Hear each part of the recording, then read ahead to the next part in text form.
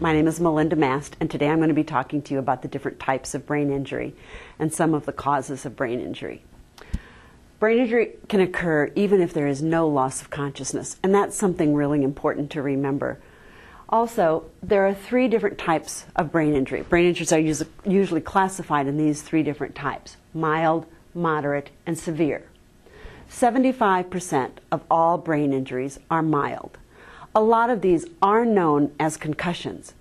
And really the symptoms of a mild brain injury end up being that there's a brief loss of consciousness, although there could be no loss of consciousness. If there's no loss of consciousness, then a person may be dazed, or they may have a vacant stare right after the injury.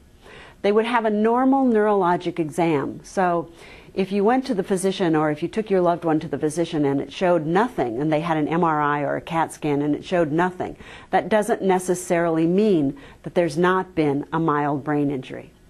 A person will have a delayed response to some commands, or they may be disoriented or foggy in some of the things that they remember. They could have a headache, a lot of nausea and dizziness.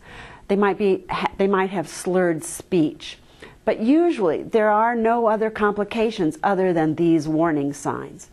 Often people with mild brain injury don't even go to the doctor. And that's one of the problems, I think, as we look at the scope of brain injury. If you think about the number of times that you've sort of had your bell rung, which is a common expression, and you don't do anything about it except you suffer through it for 2 or 3 days, those things might need to be looked at. One of the causes of brain injury is what's called coup-contrecoup.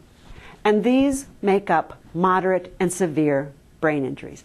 And when coup-contrecoup occurs, and you might hear this expression from your doctor, it's really when the brain is rocked back and forth, and that rocking in the brain causes damage as it rocks back and forth.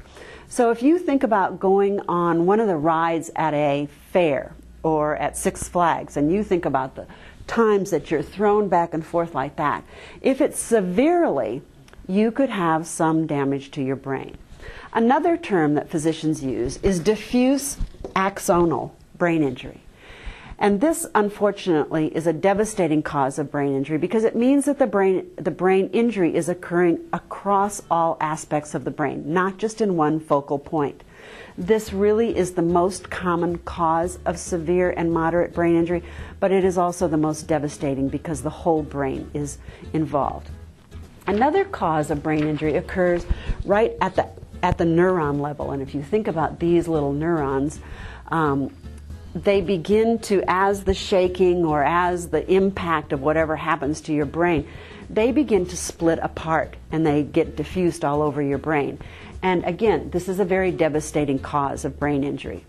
Severe brain injury it always results in a prolonged unconsciousness or coma-like state and lasts for days or weeks or even longer. That doesn't mean that there can't be a good outcome after a severe or a moderate brain injury, because there can. Thanks again. Bye.